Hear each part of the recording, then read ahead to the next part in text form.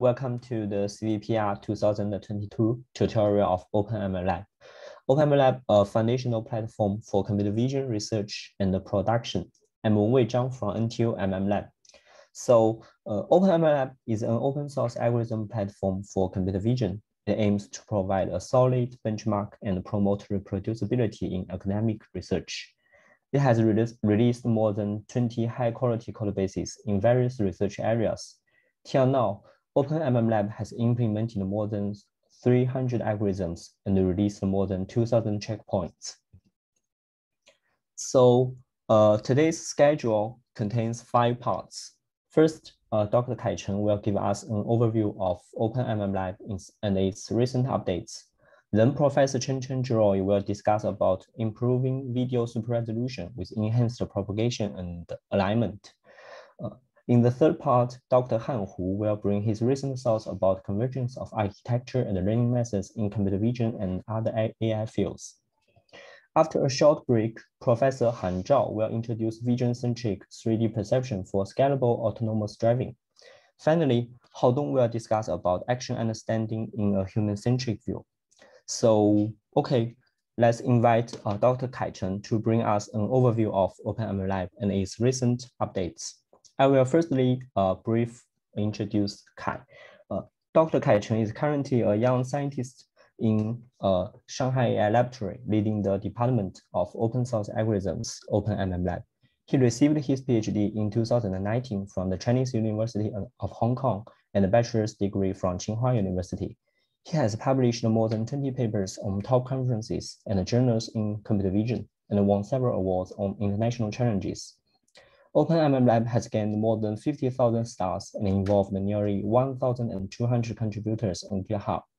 It is a highly influential open source algorithm system for computer vision in the era of deep learning and has had a wide influence in academic and industry. So, are you ready? Yeah. Okay.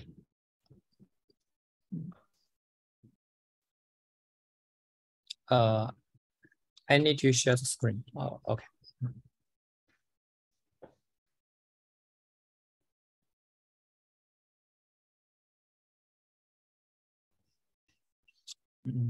Thanks, Wei. Hello, everyone. I'm excited to present OpenMMLab, the open source platform for computer vision. Today, I will give an introduction to OpenMMLab and share some recent progresses. My talk today consists of 4 parts. Firstly, I will give an overview of OpenMMLab, and then I will share some recent updates of OpenMMLab.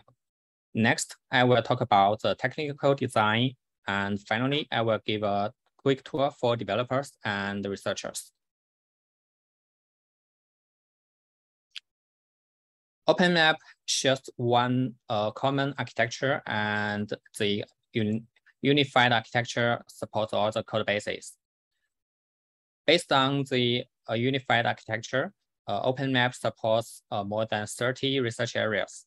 It covers various areas of computer vision like classification, detection, segmentation, etc. And it now supports more than 300 algorithms. It implements both classical and the most recent algorithms. And also it released more than 2,000 pre-trained models. It provides unified areas currently. These are research areas currently supported by OpenMMLab, including both high-level and low-level tasks. We can see that most mainstream topics are covered, including learning methods, such as self-supervised learning, feature learning, and also weakly supervised learning. And also it covers detection, segmentation, and for video understanding, multi-object tracking, etc. Now I will give a brief view of the history of OpenMMLab. It was first released in 2019, and initially there are only 2 packages, MNCV and MN detection. In 2019, 4 new code bases were developed, and in 2020, 2021, we support more mainstream tasks such as classification, segmentation, 3D detection, etc. In the last year, we keep open sourcing toolboxes for various areas and also collaborate with colleges and research institutes to work on more directions. In the future, we will extend the boundary of OpenMMLab and more is coming. OpenMMLab is based on PyTorch, the most popular deep learning framework. We developed a foundational library for computer vision, MMCV, which implements common modules like image processing, video processing, and modules, and also CUDA operators. And also it provides a unified training engine, which supports all the code bases. Based on MMCV, we have code bases for different research areas. For image understanding, video understanding, and also image editing. Yeah. This code base is focused on the model training and cannot be applied to industrial applications directly. Thus, we developed MMDeploy for model deployment. It bridges the gap from research to production. OpenMMLab has gained great community impact at its rapid development. It has received about 60,000 stars on GitHub, surpassing PyTorch. It is noted that OpenMMLab is not a competing library of PyTorch, and this is not a fair comparison. We just stress the impact of OpenMMLab by comparing it to PyTorch. OpenMMLab users now are from more than 110 countries and regions. And also it covers more than 600 colleges and research institutes. Every year, the release checkpoints are downloaded more than 1 million times. We have also built a community for developers. There are more than 1,000 contributors who have committed codes to OpenMMLab projects. On GitHub, there are more than 500,000 lines of import statements related to OpenMMLab, such as import MMCV, import MMDAT, import MMSEG, etc. In the academic community, OpenMMLab projects are mentioned in more than 1,000 papers. In this CVPR, it is adopted by 76 papers on various topics. Meanwhile, we have seen more than 20 change winners adopting OpenMMLab as their codebase. We can see many big names from all over the world that use OpenMMLab for research or production, such as Google, Microsoft, CMU, etc. Actually, most big companies and famous universities are using OpenMMLab in their research. Now, I would like to introduce some updates in the past year. Since July of last year, we released 6 new code bases in different areas. They are MSelfSoup for self-supervised learning, MFuture for future learning, MFlow for optical flow estimation, MRotate for rotated object detection, MRazor for model compression, and M3D for 3D human parametric model. We are glad that researchers and teams outside are contributing new projects to OpenMMLab. For example, MMHuman 3D and MRotate are maintained by our collaborators. Besides covering more areas in computer vision, another milestone is MMDeploy, the model deployment framework. With MMDeploy, we can deploy OpenMMLab models to a variety of hardware and devices, like GPU, mobile phones, edge devices. With it, industrial users can easily adopt OpenMMLab in their business for end-to-end solutions. Next, I will briefly introduce the newly released code bases. The first one is MMSelfSoup. It implements many popular self-supervised learning paradigms and algorithms, such as pre-text task, contrastive learning, and masked image modeling. There are more than 15 algorithms in MMSelfSoup, making it the most powerful toolbox for developing self-supervised learning methods. Moreover, we provide rich benchmarks and downstream tasks for evaluating self-supervised models.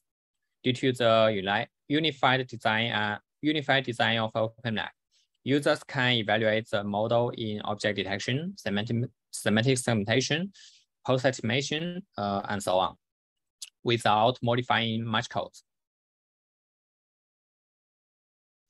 MFeatureShot is the first open source codebase that provides unified implementation and evaluation of feature learning. Here we show two tasks, feature classification and feature detection. The toolbox provides strong baselines and state-of-the-art methods in these two tasks. Based on MM classification and MM detection, users do not need to write lots of code to implement a new method, and can adapt existing techniques to other classifiers or detectors easily. Optical flow estimation has been studied for a long time, and there are some traditional methods implemented in OpenCV. However, in the deep learning era, there lacks a unified codebase for flow estimation. Thus, we developed MMFlow, the first systematic toolbox for optical flow estimation. It implements classical methods like FlowNet, FlowNet2, and PWCNet, and some newer methods like Raft and GMA. Some methods just release the inference code, and we re-implement the training and achieve comparable or even higher results. We decompose the flow estimation framework into different components and makes it easy and flexible to build a new model by combining different modules. Here is a demo of MFlow.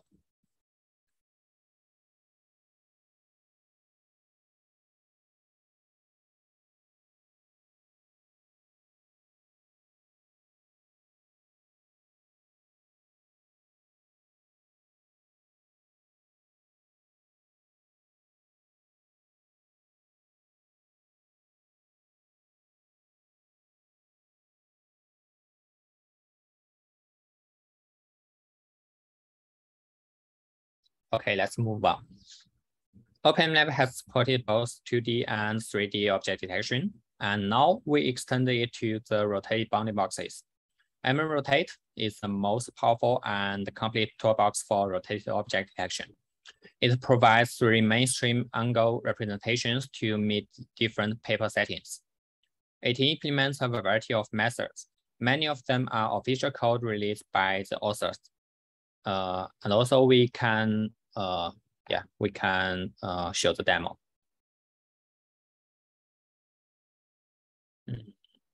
Or we can turn on the music.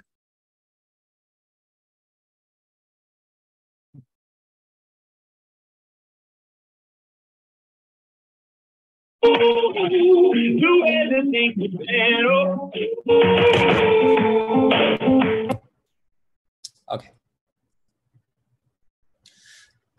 MS3D is an open source code base for the use of 3D human parametric model in computer vision and computer graphics. Human 3D re-implements popular methods that allow users to reproduce state-of-the-art results with 1 line of code. It is also convenient for rapid prototyping by simply modifying config files. Well, we also develop a unified data format, human data, to align all supported datasets, which makes data processing more convenient and efficient. Human 3D also provides a suite of differentiable visualization tools for human parametric model rendering. including path segmentation, depth map, and point clouds, as well as conventional 2D or 3D key points. Now we can show some visualization.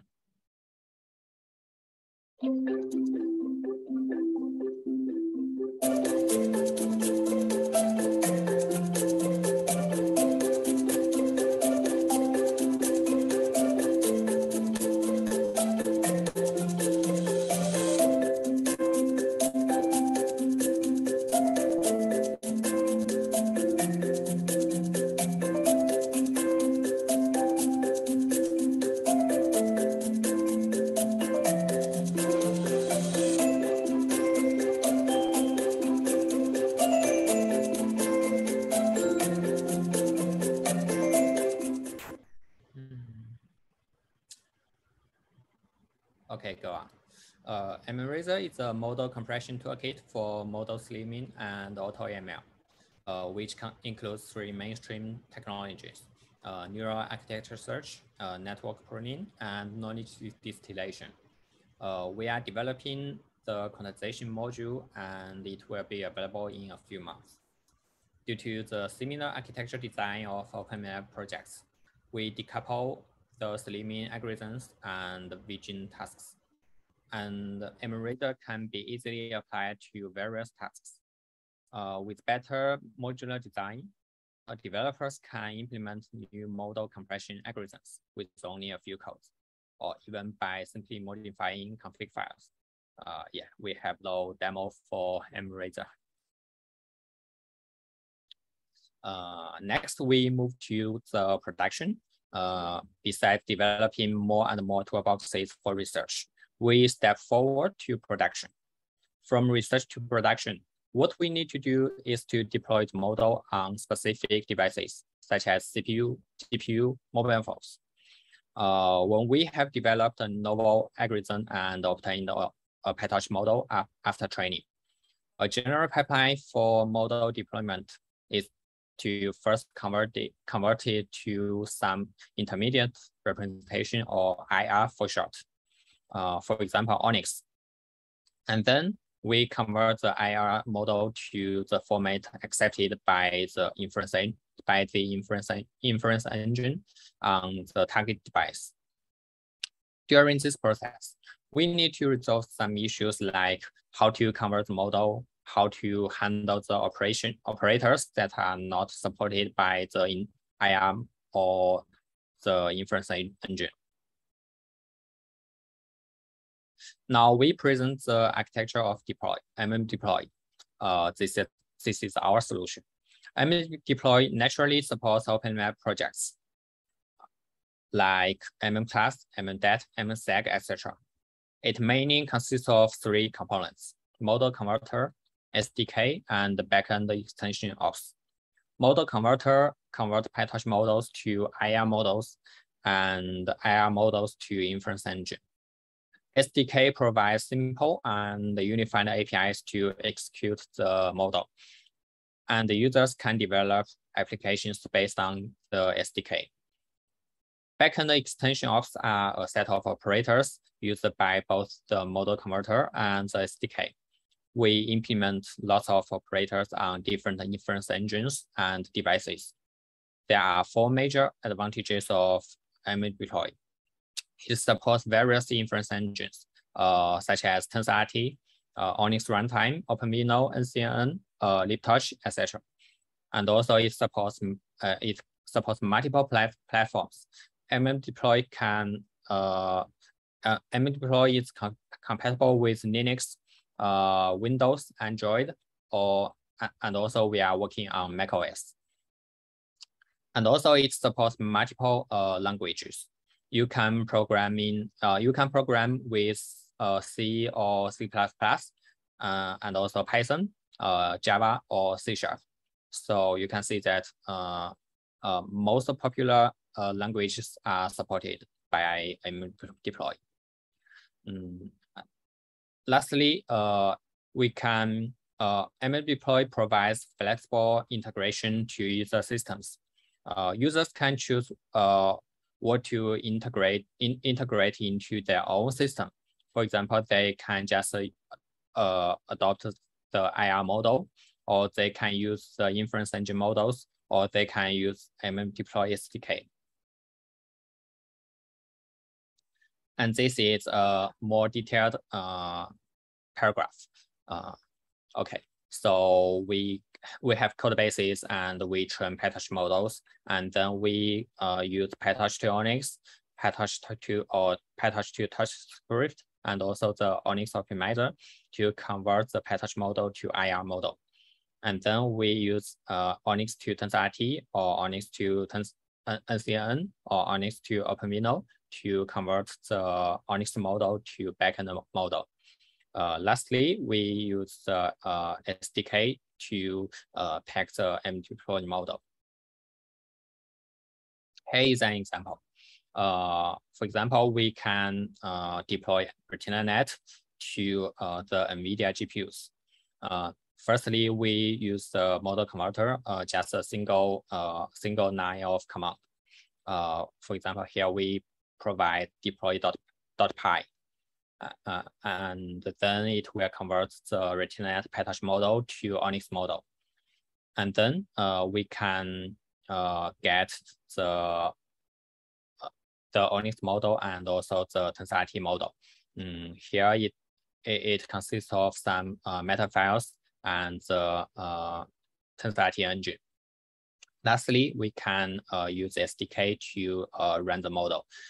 Here we use Python APIs. So we can construct a detector and then use the detector to inference an image. So it's just very simple. Okay, we have introduced lots of OpenMMLab projects, and we say that it's very fancy, it's wonderful, it's perfect. But why? Since some papers may also release codes based on no code base, they just build from scratch. But by adopting OpenMMLab, there are some significant advantages. The first one is united architecture. Users can learn once and use everywhere. Since the architecture and APIs are almost the same for all OpenMMLab code bases, users can implement users can learn one code base and they have no pain in learning other code bases. And also users can implement once and use it everywhere. For example, you can implement a backbone and register it in MM-class and use it for object detection, segmentation, post-estimation with just modifying the config files. The second advantage is united benchmark. OpenMMLab provides fair baselines for academic research. For some research areas, different papers may adopt totally different settings, and we cannot conclude whether the algorithm works or the hyperparameter work. In OpenMMLab projects, we study various training tricks and hyperparameters. And finally, form a unified benchmark for all the methods. And the next advantage is modular design. Users are fast to develop and can try new components in very few codes or just modifying the config files. Lastly, the high quality implementation. OpenMMLab is efficient, and also it can obtain high performance, even higher than the original paper. And also it comes with good code style. You can read it smoothly and fluently.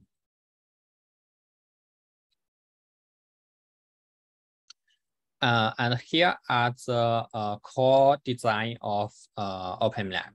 So the first one is registry. It is the basis of modular design. And the second is config. We use config to construct modules. And also we use config to manage experiments. And the third one is runner and hook. Runner and hook can provide unified training interfaces.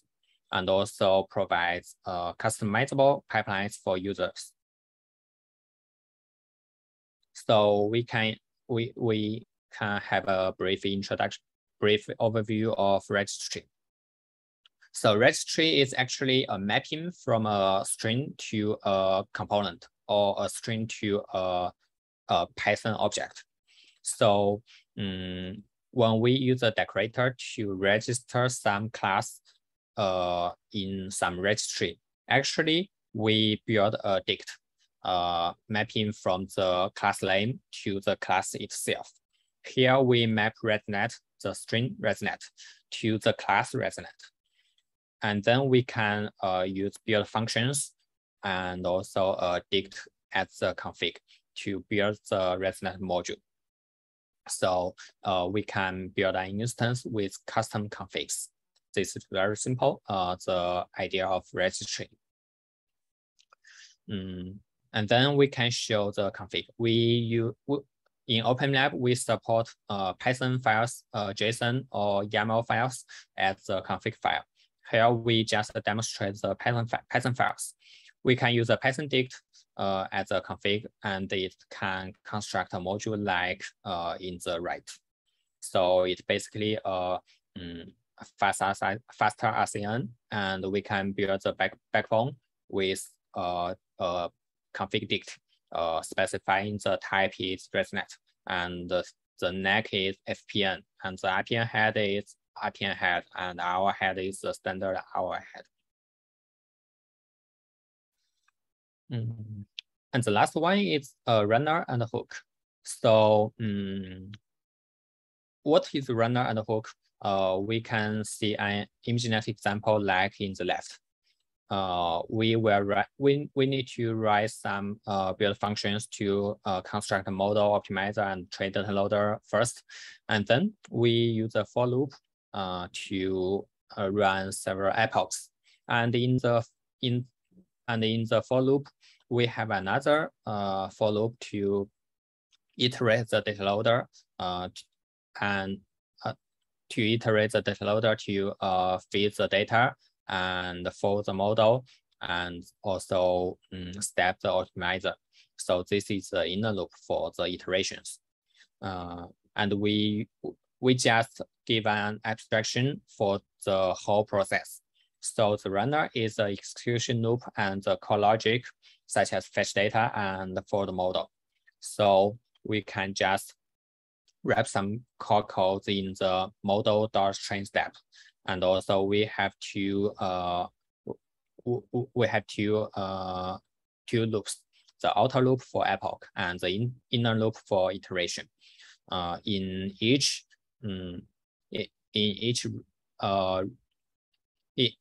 red, as shown in the figure, the red square, we can execute some custom logics or custom methods. For example, adjust learning rate, or we can update the timer. So these custom logics and facilities, we have an abstraction as hook. So we can see another example. Here, when we have we have more hooks. For example, before run, we can execute a custom hook, and also before train epoch, we can run the disk. We can run the disk sampler hook. It will initialize the sampler and set some seeds. And also, before train iter, we can execute the learning rate updater hook and the iter timer hook. And after the train iter, we run the optimizer hook, iter timer hook, and logger hook. And after the training epoch, we can use the checkpoint hook to save the checkpoint, and also MAP hook to run the evaluation. And before exit the training process, we have the after run hook. We can do some custom logic here. Okay, so these are the core design of OpenMMLab. Lastly, I will give a quick tour for developers and researchers on how to use OpenMMLab. we use two common cases for illustration. First, we show how to support a new dataset, taking new images for semantic segmentation as an example. Then we demonstrate how to develop a new model and apply it to multiple tasks, taking Swing Transformer, for example. The two examples are also released on GitHub. You may scan the QR code to find out more details. Before we dive into the details, I will propose the general guideline for setting up a project. As best practice, we can separate the dependencies and the project itself. Dependencies like MMCV, MMDat, or MMClass can just be installed with pipe, as other normal Python libraries do. The project can be maintained in an isolated folder. In this way, we decouple the project code with OpenMMLab libraries, making it easier to upgrade the version of dependencies. And there is no need to fork MMDat or MMClass repository. Now, I would introduce a useful tool MIM. MIM serves as the package manager of OpenMMLab. We can use it to install MMCV, MMDat, MM segmentation. It can infer the environment and the dependencies and download the corresponding pre-built packages automatically. On the other hand, it provides unified entry points for scripts. For example, MIM trained MMDat is equivalent to running the train.py script under MMDat tools. And now we can have a more direct demo.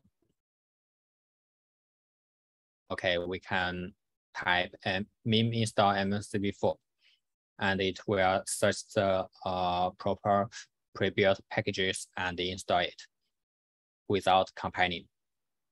And also we can type mim install mmclass. It will resolve all the dependencies and install MM classification.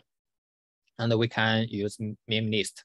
It will show we have installed MC4 and mmclass and the corresponding versions and source.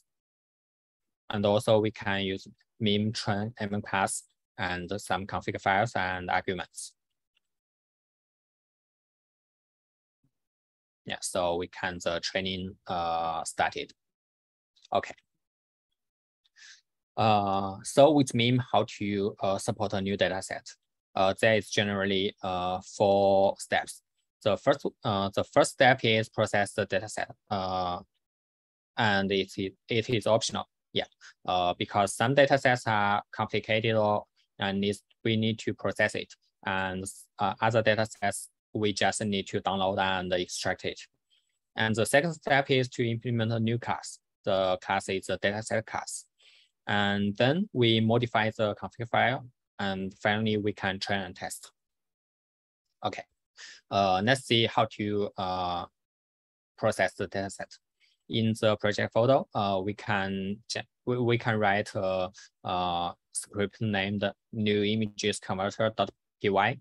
So we can implement our logic here to process the downloaded dataset into the right part. Yeah. And then we can implement a new class. Here is a new images dataset.py. So in this file, we can use mseg as a library like PyTorch and the region. And then we can write a class, new image dataset. It inherits from a custom dataset. And we use a decorator at datasets.register module to register this dataset into the datasets registry.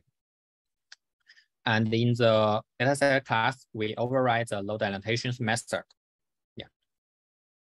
So this is all we need to do to implement a new dataset. Then we can modify the config files. So here we have many, we can see that there are more than one config files because we decompose the whole config file into some basic components. for easier combination without writing duplicated codes. Of course, users can write a whole config file without such pieces. Okay, so in the config file, we just define the data pipeline of the dataset. This is how to process the datasets, or the augmentation, the data pre-processing, etc. And we don't forget to import the datasets or import the module. So making the dataset file imported, making the data file import so that the new image dataset class can be registered. After we finish these steps, we can train or test the model just with mim-train MMSeg or mim-test MMSeg. Then we will show how to develop a new model. There are 3 steps. The first one is implement the model, and then we modify the config file, and lastly we train and test. This is basically the same with the same as how to implement a new class, how to implement a new data set. So firstly, we just implement the model class. Here we just ignore the default function or the detailed implementation of student transformer. We just write the class here. So we also need to use the decorator to register student transformer into the backbone's registry. Okay. Then we will also modify the config file. So if, we can see that when we are training the image class file, we just need to specify the backbone as type is student transformer, and also the head is student linear head.